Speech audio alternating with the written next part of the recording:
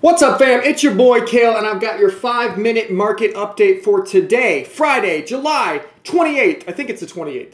It's a bad time to buy Ethereum and Bitcoin. In this video, I'm going to show you exactly why and when you should buy it to make more money instead of less money. We're going to talk about Amazon earnings, Apple earnings, how this affects the markets. We're going to talk about what to expect this weekend with the price of Bitcoin and Ethereum and stocks and all this. I guess stocks aren't open on the weekend, but all this other stuff. And we're going to talk about what to expect in the month of August. Guys, if you get any value out of this, do me one favor. Just smash the like button and share this with one person who would like these daily updates, because I'm going to try to do it most days for 5 minutes. All right, let's get to it. The price of Bitcoin. Bitcoin's at $24,000. That's nice. Ethereum's at $1723. That's cool. Stocks are...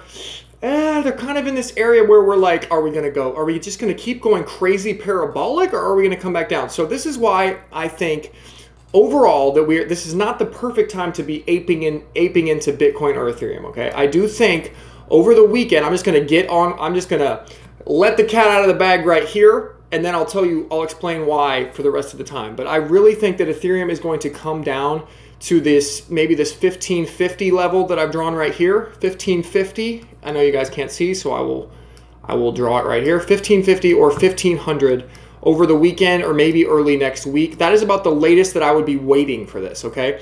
If my plan, you guys do whatever you want. My plan is to either buy at 1550 or 1500 and then ride it all the way back up to about $2,500. I really do believe over the month of August we can go all the way to $2,500 in Ethereum, which would be, you know, really, really nice move.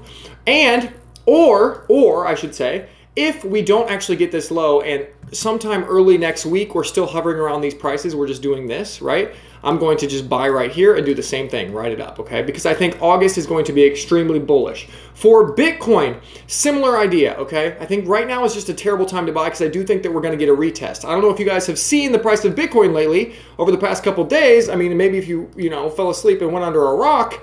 We were at $21,000 like 48 hours ago. This was 21K and we just went straight up. So typically, Bitcoin doesn't just go in a straight line, right? Typically, what happens is Bitcoin will come back down and retest some of these levels. So the first level is 23,400. The next level is 22,400, okay? So I would love to load up the truck at 22,400 and then ride this bad boy all the way up to 30K, okay? So that's my plan as well. Same thing with Ethereum. Same thing as with Ethereum.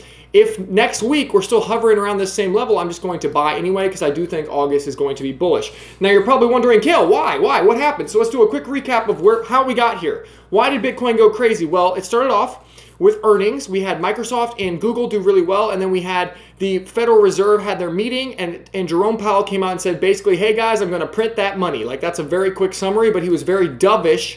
He was very dovish in that meeting. If you don't know what that is, go do some research. And we had a negative GDP print, which means that we are technically in a recession. So what that means is if we're in a recession, it is much harder to cut rates and slow down the money printer because you can't hike rates into a recession, okay? So that's why the market is reacting positively. We also had people that were predicting that Amazon would tank on their earnings. I actually thought Amazon wouldn't do as well either because of high gas prices last quarter, but they actually did great. We also thought that Apple wasn't going to do very well on earnings, which would have brought down the stock market, right? Which typically brings down Bitcoin. But as you guys know, as you guys are probably aware, we actually had the opposite happen. We had Apple that went absolutely parabolic and crazy right here, boom! Because why did they do that? Well, because there's an advertisement. No, because Apple beat its revenue and profit, expects growth to accelerate despite pockets of softness. So not only did they beat expectations, they're saying we're going to keep selling a bunch of phones. Apple is a great company, and that is why, dang, I mean, that is huge for the markets, right? We also have Amazon. Amazon jumps on revenue beat and rosy guidance for the third quarter. So not only did they beat expectations, they said, hey guys, we're going to keep on beating expectations because we're awesome and we're Amazon. And I don't even know why I ever doubted Amazon because I ordered like 30 things from Amazon this week, right? Smash the like button if you love Amazon. Like, I mean, holy crap.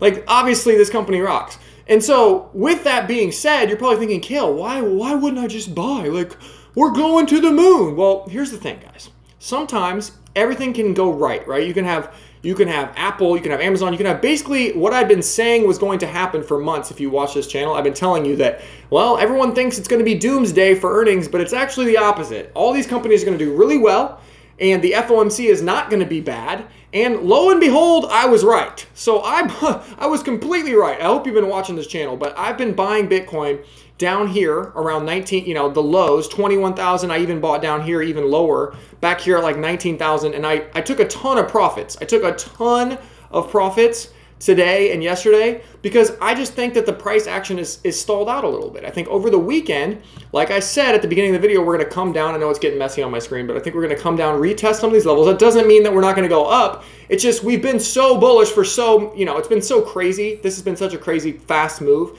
People tend to take profits on the weekends, which is why I would encourage, whatever, do whatever you want to do. I'm taking some profits. I'm going to buy back a little bit lower, but I'm so bullish for August, guys. I'm just so bullish. Ethereum in particular, the Ethereum merge is set to be the golden moment for ETH to outperform Bitcoin. So if you don't know what this is, you know how Bitcoin miners, how Bitcoin, a certain amount of Bitcoin is mined every single day, right? That's supply that enters into the market. That's like if you're running an ice cream stand and all of a sudden you get a new load of ice cream, right? Supply and demand. You have to sell that ice cream. Well, Ethereum, same thing, right? Ethereum comes on the market every single day for miners, but this is changing. In September, that supply is going to go down to zero. So this is a big supply shock for the market. It's kind of like a Bitcoin halving. And as you guys know, that's really bullish for price action. But we have this guy named Vitalik.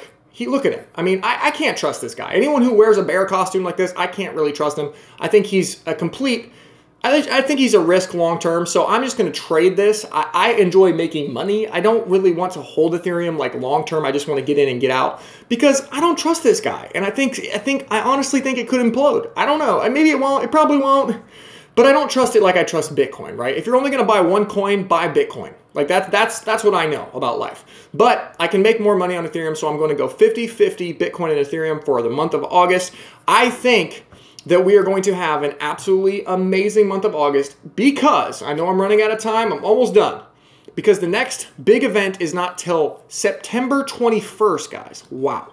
We have so much time before we get another macro event that could take us down to new lows. That it's kind of like we have a free pass. We have a free run here to higher prices because there isn't bad news on the horizon. For the past few months, if you've been in crypto, you know that there's been bad news, bad news, bad news, bad news, bad news. Stuff is always on the horizon, right? But this month, we have a free runway to take off. So we're going to load up. We're going to wait for that little bit of a retest for everybody to panic. I'm particularly excited about people taking some profits on Ethereum so that I can buy all the Ethereum at 1,500 or 1,550 and ride that back up to 2,500. That will be a nice, juicy gain. Oh, so juicy. If you want more details, my exact trades are posted live the second that I ever spend any money or take any profits or anything.